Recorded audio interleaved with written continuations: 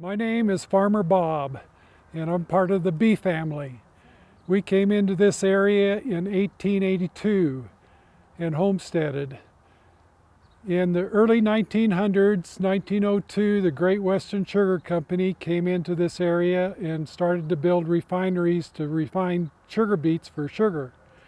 This was a great area for sugar beets to be grown in. The German Russians who came found out that this was the same climate they had in Germany, and so they could raise sugar beets in this area. So in 1905, the family started to raise sugar beets.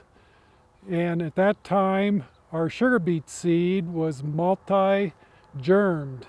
So out of one small kernel of seed, there would be about 5 or 6 different plants coming out of that one seed.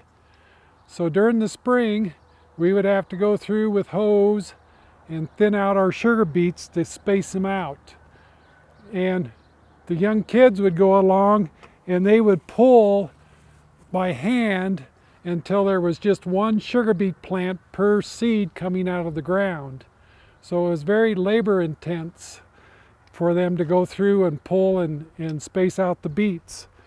Then another time during the summer, they would go through with hose and just keep all the weeds down in order to keep the weeds out.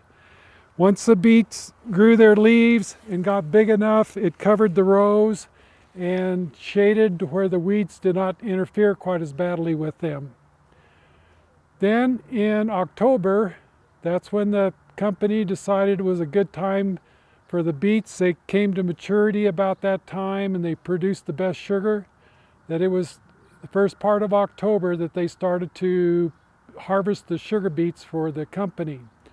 At that time, they went through with a sugar beet knife, which is this, and it has this hook on it. And they would go through and they would hook the beet and pull it up out of the ground. And there's the root of the sugar beet. And they would take that and hold it in one hand, and with the knife they would cut off the leaves. And they would trim off the heads. And then they would take those, the leaves they would put in one pile, the beets they would take over and dump in another pile. And after they made a pretty good pile of them, then they would bring the horses and the wagons along and they would use a beet fork. And the interesting thing about a beet fork, it had little round knobs on the very ends of the fork, which when they went in to scoop up the beet, it would not poke the beet or damage it, and they could pick those up with the fork, and then they were able to throw those up onto the wagons until they loaded up the wagons. Then they would take them to what they called a receiver station. The horses would pull the wagons, and it was probably about 3 or 4 miles away.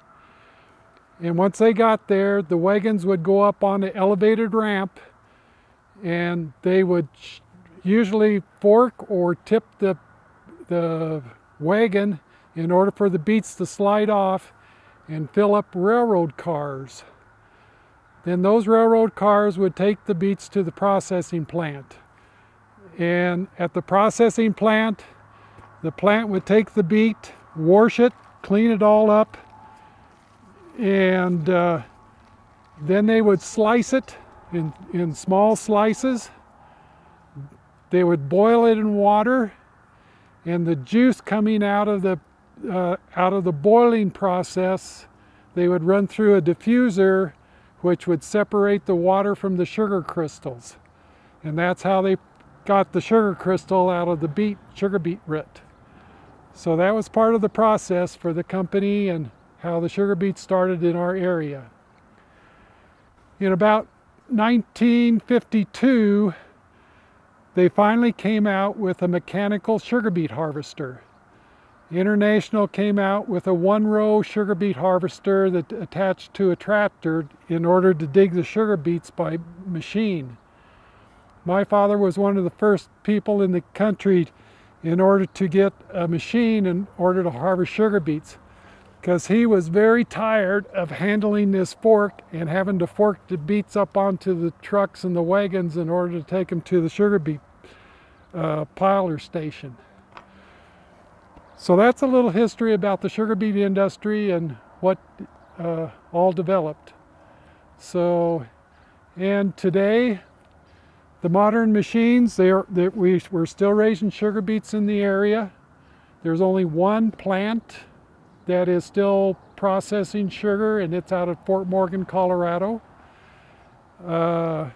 Today they have harvesters that will harvest up to 8 rows of sugar beets at one time. So from the 1-row mechanical harvesters, now they're doing 8. And instead of small wagons and trucks, they're using semis in order to haul the beets to the piler stations and to the factories. So the industry has changed considerably. Today also the sugar beet is a Roundup resistant, to where they have a spray to spray all the weeds. So there is almost no hand labor involved in raising sugar beets anymore. It's all done with equipment and machinery. So that has made the sugar beet industry quite viable and produces most of the sugar that we have on our tables today for sugar.